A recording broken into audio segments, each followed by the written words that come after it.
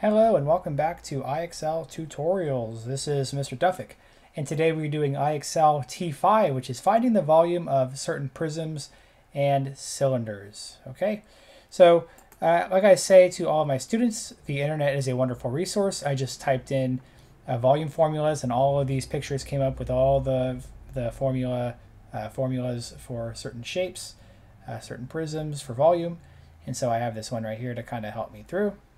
Okay, and so here we are asked to find the volume of this triangular prism right here. And how we do that, we go over here, we'll go to our triangular prism, just base times height times the length, you know how long it goes, and then divided by 2. Okay, so we'll do that. And that is just going to be 9 times 10 times 10 over 2. So 9 times 10 is 90. 90 times 10 is 900. So 900 over 2. And then half of 900 is just 450. So the volume is going to be 450. And that's all there is to it. Okay, 450. Good. Okay, now we are back to a cube right here. So a cube is just going to be base times the width times the height. So 8 times 8 times 8. I'll go to a calculator here. I'll type in 8 times 8 times 8. And that's going to be 512. So we'll come back to 512. Correct. Okay, we have a cylinder here. Let's go to our volume equations. The cylinder is going to be pi r squared h. Okay. And it looks like it wants us to use 3.14 for pi. Go over here, go over here. Okay, so again, volume was pi times r squared h. And remember, area and volume are separated by one dimension. So the area of a circle is going to be pi r squared, right? And then we're adding the third dimension of height. This is like a 3D circle, right? So pi r squared times the height, and that's going to be your volume, our third dimension there. It's just something to think about. So we'll go 3.14. The radius of the circle is 5 feet, so times 5 squared. And then times the height, which is 5. So we'll go back. 5.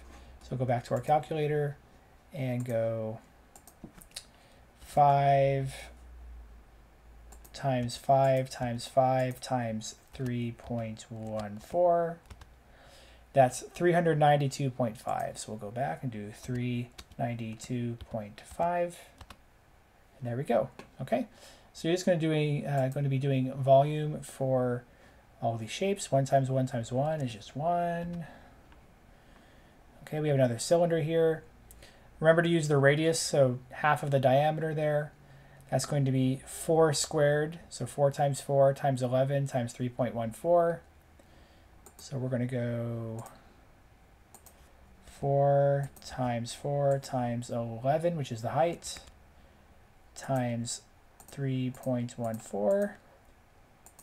That is going to be 552.6 to 552.62. Is that correct? 552.6464. Okay, submit. Good. Okay, so you get the idea. 20 times 5 is 100. 100 times 9 is going to be 900. Okay, so if you have the formulas, these are all pretty much going to be easy for you. Okay, so once you get to at least a SMART score of 60, it looks like they give you the volume of your shape. And so then you have to figure out what the missing part is. So this one says the volume of this triangular prism is 110 centimeters cubed.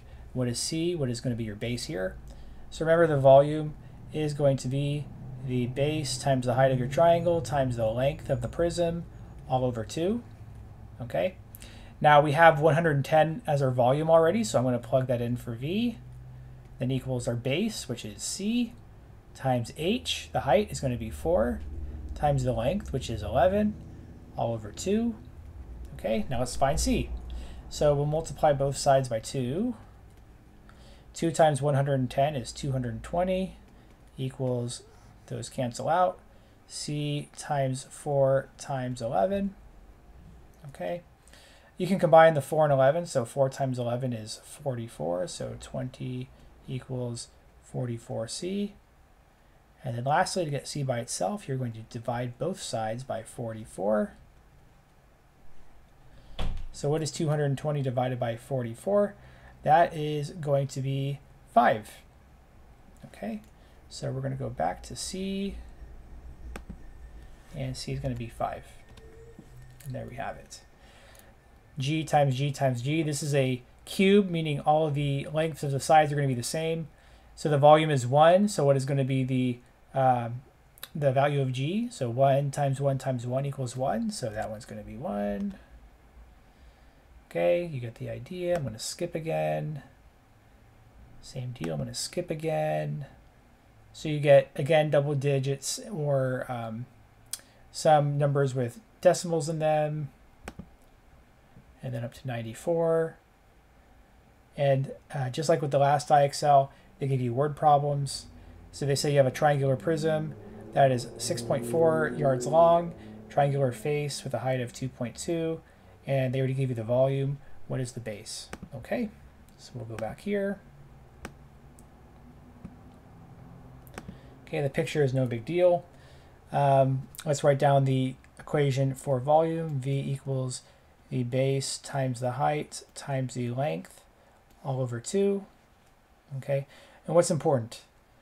6.4 yards long, height of 2.2 yards, and the volume overall is 22.938 or 36.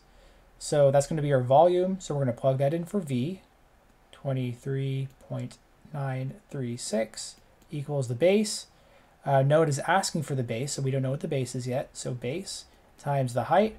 The height is 2.2 times the length. The length is 6.4 yards long. Then all divided by 2. So we're going to multiply both sides by 2 here.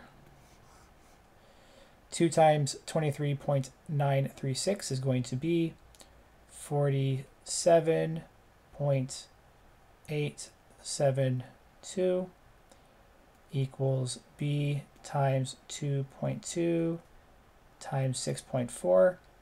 And so what I'm going to do is I'm going to just jump up to my calculator and type in the number, which was 47.872, and then do divided by 2.2 and divided by 6.4.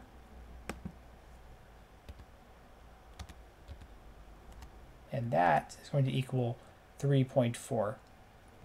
So B is going to equal 3.4. So we'll go back to IXL. We'll do 3.4.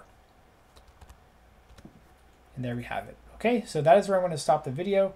Just use the formulas and they will carry you pretty much the entire way.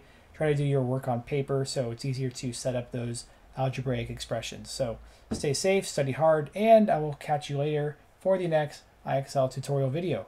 Goodbye.